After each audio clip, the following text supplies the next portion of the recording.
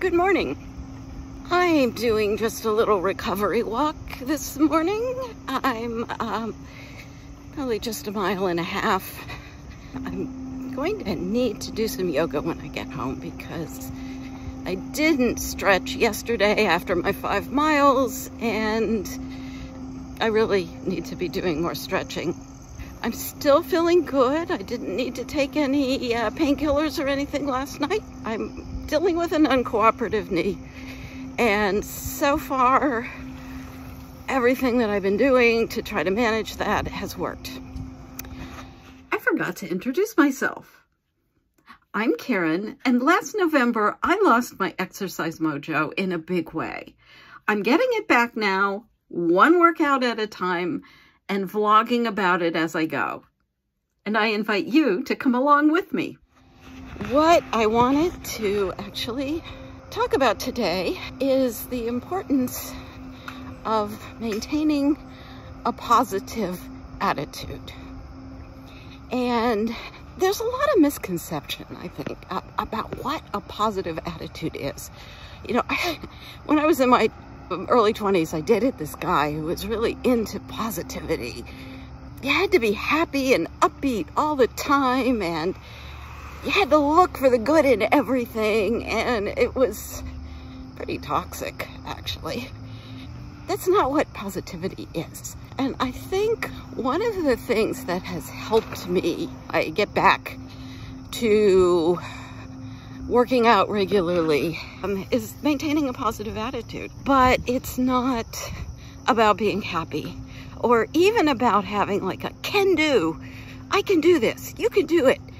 Just put your mind to it. That's BS. What a positive attitude is, and I'm looking at the work of a social science researcher named Angela Duckworth.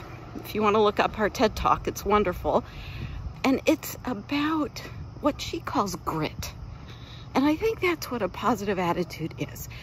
In fact, she has actually said in her research, successful people fail more because they try more. I think that's really an important component in being positive.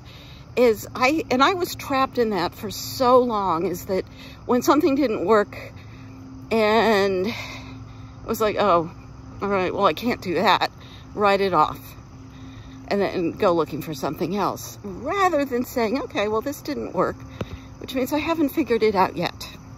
And that's, I think, the key, is using the word yet. And there's actually been some research that shows that kids, I think they did this in Chicago public schools, that they gave kids, instead of giving them a failing grade, they said, you haven't got this yet. And the grade of not yet is actually better than a grade of failure, because that meant that they could try again. And I think that that's an important thing to keep in mind. It doesn't matter whether it's a diet and exercise program or a YouTube channel or, you know, or anything that you're trying to do in your work or family life. If it doesn't work, it doesn't mean you're a failure. It just means that you haven't got it figured out yet. And I think that keeps you going. That kind of attitude that if you don't find one solution, there's another one. I mean, if I had a can-do solution, I'm going to go out and I'm going to run this 10K in spite of my knee. I'm going to do it. Well, you know what? I have to get real. I have an uncooperative knee, and I have to work within those limitations. But I figured out how to do it. I mean, I had a lot of help. That's what's kept me going, is just to say, well, I haven't got this yet. And I would like to tell you that in the description box, there's a link to the group coaching program that I have, because I've put a system into place to navigate around, to maintain healthy diet and exercise habits, and to navigate around all these potholes And I would like to help you do that too. So, and there's nothing like companionship and support along the way. So, group coaching, they are small groups, and I'll tell you, honestly, I am not doing what all the marketers what all the marketers told me to do, and that is to generate a false sense of scarcity. It's not a false sense of scarcity. These are 2 groups that I have going this fall, and they will be small, no more than 6 or 7 people. So once they're full, I'll cut off registration, and you have until September 11th, I believe, to sign up. So you can check out, read more about it on my website.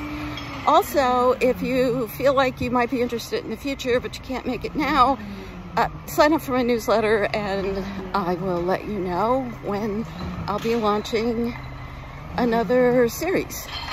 So,